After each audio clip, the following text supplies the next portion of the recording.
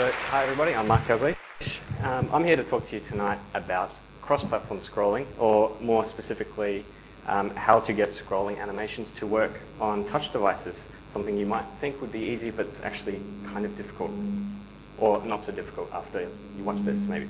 So, scrolling is really popular at the moment. You've got your basic stuff like infinite scroll, pull to refresh, end of page notices, but then you've got your really sexy stuff like scrolling animation, parallax effects, really in vogue at the moment.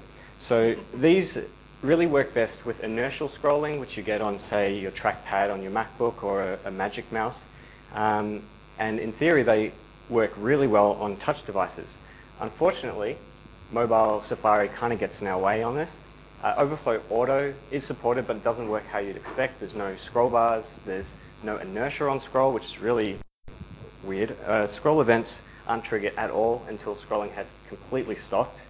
So you can't run code at all while you're scrolling, which you would think would completely rule out any of the cool effects that we've been seeing lately. So let's have a look at a simulation of what this is like on a real iPad. So you might want to see on this page some parallax effects on the clouds, text fading in and out, but you'll see nothing happens until it stops. Kind of ruins the effect a little bit. So if you go to a lot of the really popular pages that use these kind of effects at the moment, they don't. They look like this on a touch device. So how do we get around this? Well, JavaScript is really useful, specifically for this. In this case, CSS3 transforms as well. They make a great combo to re-implement native scroll just using scripting. There's some libraries out there that do this already. iScroll, Scrollability, Zynga Scroller. I personally like iScroll. We're going to use that tonight to try it out. Here is an example straight from the iScroll site of scrolling implemented using CSS3 transforms. And you'll see this is running on my laptop, but it runs equally well on a touch device. How does that work? Well, if we look at the markup, you'll see that there's a wrapper div around a scroller div. And the scroller is moved up and down inside the wrapper using CSS3 transforms. So how do we target touch devices? Well, a good way, you can use Modernizer. We have a Modernizer developer in the room. So Modernizer has a touch test that you can use, and if it's true, we can initialize iScroll, making sure it doesn't run on desktop like it is now. You can also use Modernizer's touch class that it adds to the HTML element, so you can style it differently if you want to. If you want to make sure that Overflow Auto is on desktop while it's hidden on mobile, it's very easy to do. So now what we've got is two very different approaches to scrolling. Normally on desktop you've got scroll events, scroll top, scroll left. You don't have any of that when you use something like iScroll, so we need to normalize this somehow. For starters, instead of events, let's use an animation loop. You can do this using request animation frame. This calls a loop over and over again.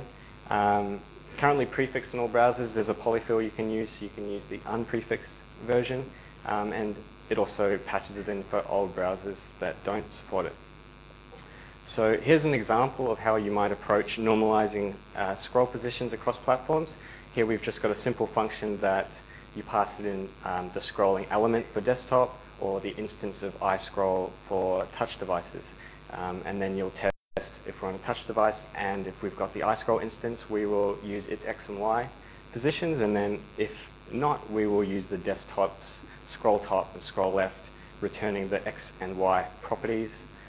So when we punch that into our loop, we can get the scroll position whether we're on desktop or whether we're on touch, and then from that point on we can code in a way that we're not targeting one platform. It'll be reusable in both cases. And so now when we run this on our fake iPad, you'll see that now it's working perfectly, and this is how it would appear on an iPad.